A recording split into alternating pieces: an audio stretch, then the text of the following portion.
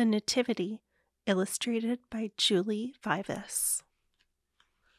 In the days of Herod the king, the angel Gabriel was sent from God to the city of Nazareth, to a virgin espoused to a man whose name was Joseph, and the virgin's name was Mary.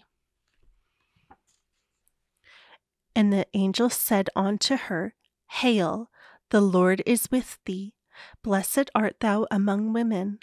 And when she saw him, she was troubled. The angel said, Fear not, Mary, for thou hast found favor with God. Thou shalt bring forth a son, and call his name Jesus.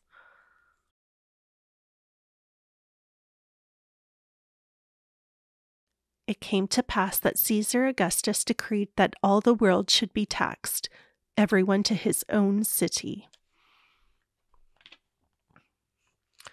So Joseph went from Nazareth to the city of Bethlehem, with Mary his wife being great with child.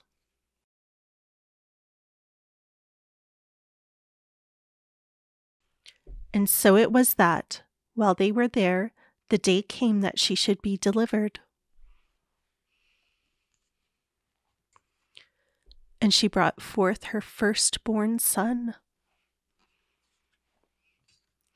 and wrapped him in swaddling clothes, and laid him in a manger, because there was no room for them in the inn. There were in the same country shepherds in the field, keeping watch over their flock by night, when, lo, the angel of the Lord came upon them, and the glory of the Lord shone around them, and they were sore afraid. And the angel said, Fear not, for I bring you tidings of great joy. For unto you is born this day in the city of David a Saviour, which is Christ the Lord. And this shall be a sign, ye shall find the babe wrapped in swaddling clothes, lying in a manger. And suddenly there was with the angel a multitude of heavenly hosts praising God. When the angels were gone, the shepherds said to one another, Let us go into Bethlehem to see this thing which is come to pass. And they came with haste, and found Mary, and Joseph, and the babe lying in a manger. And behold, there came wise men to Jerusalem, saying, Where is he that is born King of the Jews? For we have seen his star, and are coming to worship him.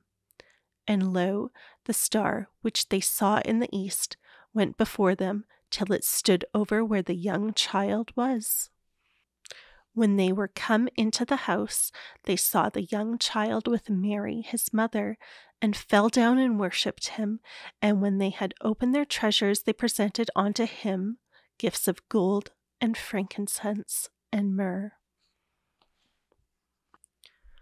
The wise men departed into their own country, and the shepherds also returned, glorifying and praising God for all the things they had seen and heard.